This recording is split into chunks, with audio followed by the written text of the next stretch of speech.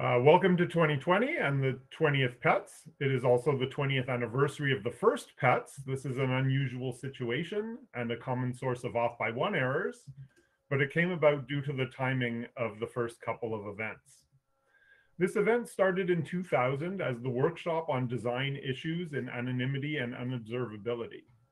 It was held in Berkeley and brought together mostly people who were working on what we would now call anonymous communication systems. It was initially meant to be a one-off event, but it was a great success. I believe it was the late Andreas Pfitzman that eventually suggested that we do it again. The second Pets and the second anniversary of the first Pets was in 2002.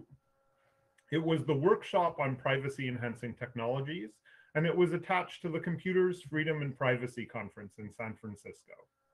This was where the main Pets community really formed and established a lot of the core collaborations and indeed friendships that last to this day. Pets has evolved over the last 2 decades. As I said, it started as the workshop on design issues in anonymity and unobservability.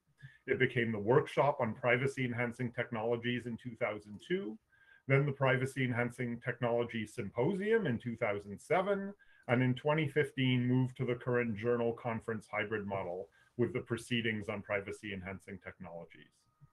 One thing that really warms my heart is that among those of us who presented papers in those early years of Pets, now it is not just our students who are presenting the papers, but in some cases our students' students. If anyone knows of a chain of advisors and students of length 4 or more who have all presented papers at Pets, please do let me know. The academic pyramid scheme, the growth of the Pets community, has been considerably successful over the last 20 years. The first workshop had 11 papers with 27 authors, 23 unique authors, not counting the 3 people with multiple papers.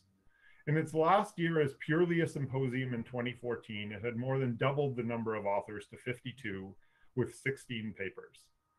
By 2016, the first year with the new 4 times a year submission schedule fully in place, we more than tripled from 2014, with 51 papers and 180 authors, 173 unique. And today in 2020, we've seen even more significant growth, with 79 papers having a full 300 authors. Of those, there are 272 unique authors because over 24 people have multiple papers this year, including Professor Zubair Shafiq and Professor Aniket Kate with 3 each. Congratulations to them. Just over 1,300 people have ever published a paper in Pets, and that over 20% of them have a paper this year evinces our incredible growth. Another way in which Pets has grown is the areas it covers. As I mentioned, the early days of Pets were heavily in the areas around anonymous communications. Today, just look at the program and the coverage of topics is astounding.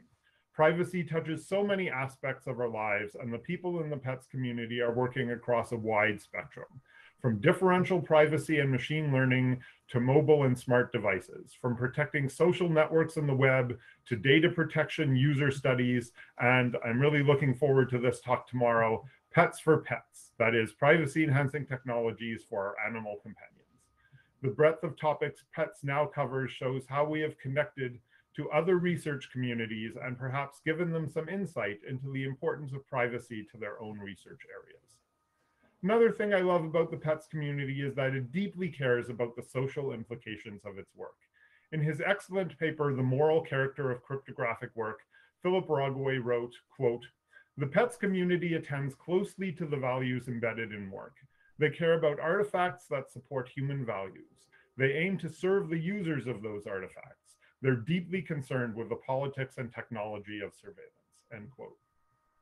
Some computer science research communities focus on things like shaving microseconds off the performance of such and such a query, but it's quite another thing to have work that examines power inequities in society and aims to support privacy writ broadly, including freedom, autonomy, and dignity for people around the world.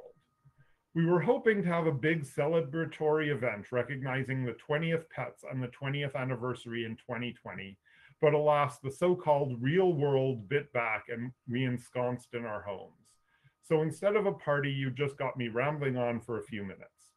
I hope when we can all get together again, maybe not next year, but someday, We will have a proper celebration of all the birthdays, anniversaries, and other joyous occasions we have missed. Pets is hands down my favorite conference, and I'm looking forward to seeing you all then. Thank you. All right, thank you very much, Ian. By the way, Jeremy, I